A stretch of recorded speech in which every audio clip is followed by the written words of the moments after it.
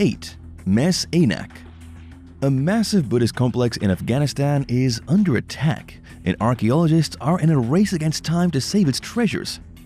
For almost 10 years, a team of both Afghan and international archaeologists have been racing to save thousands of Buddhist statues, manuscripts, coins, and holy monuments at the site of Mes Ainak before local violence puts the treasures at risk. Known for roadside bomb, rocket attacks, kidnappings, and murders, the area south of Kabul is home to something more spectacular. A sprawling Buddhist complex that dates to between the 3rd and 8th centuries AD. But it isn't only local violence that puts these artifacts at risk. A huge mining operation on behalf of the Afghan government, who wants to tap into a massive load of copper ore buried beneath the ruins, could obliterate an important part of history. Believed to be one of the world's largest untapped deposits with over 12 tons of copper, it has caught the attention of the Afghan government, who hope to secure it and the future of the country. For decades, cultural heritage advocates have known about the wealth in Mes Ainak, not just monetarily, but in the importance of the ancient treasures waiting to be excavated and recorded. But local looters started to pluck out some of the treasures, adding yet another threat to preserving the history of the area. In 2007, the Chinese won rights to extract the copper there on a 30-year lease worth more than $3 billion. With the promise to build infrastructure for the underdeveloped district, the Afghans leapt at the opportunity to receive a $1.2 billion infusion into the local economy. But one can't help but wonder if the price tag is worth the risk of potentially damaging the unearthed treasures. 7. Skara Brae. On the west coast of mainland Scotland, an archipelago known as the Skara Brae is the most complete Neolithic village in northern Europe. Once home to farmers who lived there between 3200 BC and 2500 BC, Skara Brae is older than both the Great Pyramid and Stonehenge. It is so well preserved, some have nicknamed it the Scottish Pompeii. In 1850, a fierce storm battered the archipelago, which resulted in a high tide and storm winds that washed away the sand and grass from the large mound. As luck would have it, the storm also uncovered the outlines of a number of stone buildings, and after numerous expeditions, a total of 8 buildings were unearthed, allowing visitors to see how Skara Brae looked nearly 5,000 years ago. Using turf for the roofs, the homes were originally constructed into pre-existing mounds and included a central hearth and a stone fish tank to hold bait. With a number of houses connected by low-covered passages, the remaining buildings are decorated simply with beds, dressers, and seats built entirely from stone. During excavations, archaeologists found volcanic pumice used by villagers to create stone tools that had washed up on the beach from Iceland. They also found jewelry made from bone and ivory, cups and bowls made from whale and dolphin bones, and various other items including pendants, gaming dice, knives, and shovels. The inhabitants of the island also made a type of pottery known as grooved ware that had decorative group grooves carved into the objects. Coming to an end around 2500 BC, the settlement dissolved when the villagers abandoned their homes due to some type of disaster, which archaeologists believe may have been due to the spray from salt water that destroyed their farms over time. Today, visitors can walk through a reconstructed home and see a number of relics at the visitor center to see how the inhabitants of Skara Brae once lived. 6. Urkesh, Syria. For years, Syria has been marked by death, despair, and destruction due to poverty and war. However, a dedicated group of locals are trying to protect an important archaeological site. Known as Tel Mozan, a high mound that towers nearly 90 feet above the plains and 3 miles from the Turkish border, is the location of a unique urban society that sprang up in southern Mesopotamia. Believing that city life first developed in the area around 3500 BC before spreading north, archaeologists conducted multiple excavations despite local violence and war playing out around them. As a dozen men worked to not only secure and maintain the fragile mud brick walls of the ancient settlement, a lost city was uncovered.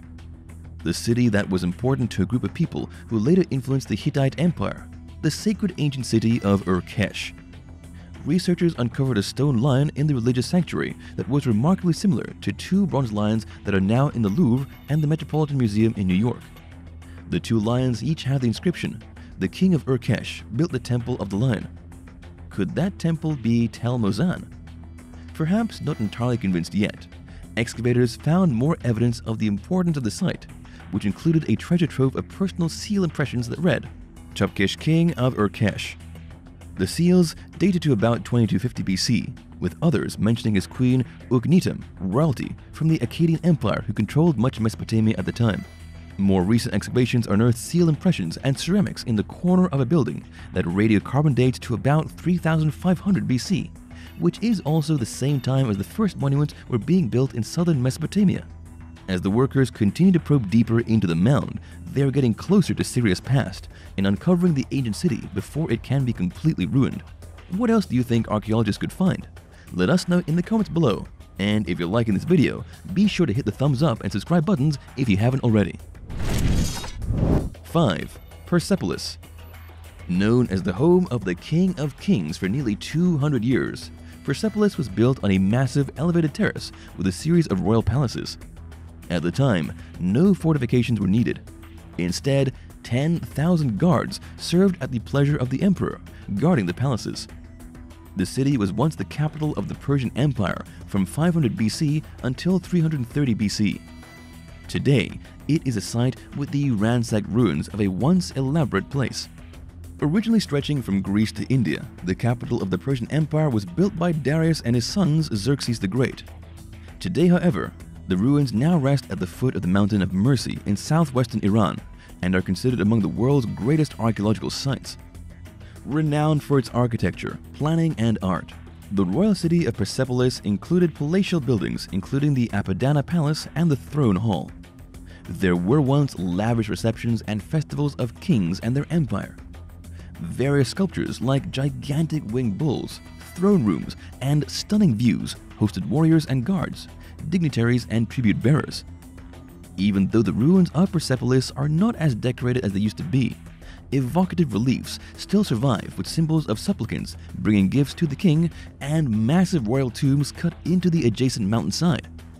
Sadly, Persepolis was sacked and burned by Alexander the Great in 333 BC. As Persian dominance ended, Alexander spread Greek culture all the way to India, leaving Persepolis in ruins. 4. Ciudad Perdida. Hidden deep in the jungle of the Sierra Nevada in the Santa Marta Mountains in Colombia, the lost city of Ciudad Perdida sits in the lush green vegetation. Built more than 1,000 years ago, the archaeological site was only uncovered in the 1970s, and since then has become a major attraction in Colombia. Often compared to Machu Picchu, the lost city is perched on a hillside and tucked into the South American rainforest. The site is actually 600 years older than Machu Picchu, and the only way to get there is on a brutal multi-day hike. Following dirt paths past large banana trees and towering palms, the 29-mile trek ascends and descends over small mountains. Snaking along the Rio Buritaca, the trail brings visitors through farming regions in an area known for its warring cartels and guerrilla groups. With various stone terraces carved into the slopes of the rugged mountains, a lush forest offers a stunning backdrop to the lost city. Until 1972, this gem remained hidden until looters, who were following the stone steps of the site, pulled back overgrowth to find gold jewelry and priceless ceramics. It took years of pillaging before the Colombian government would protect the archaeological site, and since then, they've helped to reconstruct the ancient city. It was once home to over 2,000 people. The lost city was built by farmers and potters who carved the terraces into the hillside, some 18,700 feet above sea level. Before Spanish conquistadors arrived in the late 16th century, ancestors of the indigenous groups that live there today carved 1,200 stone steps that led up to the lost city, where oval-shaped terraces sat high within the jungle canopy.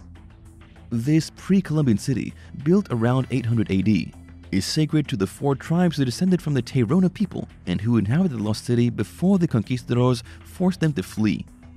Even though the city was rediscovered in 1975 by the outside world, descendants of the ancient people had been and continue to make regular pilgrimages to this stunning site to this day. 3.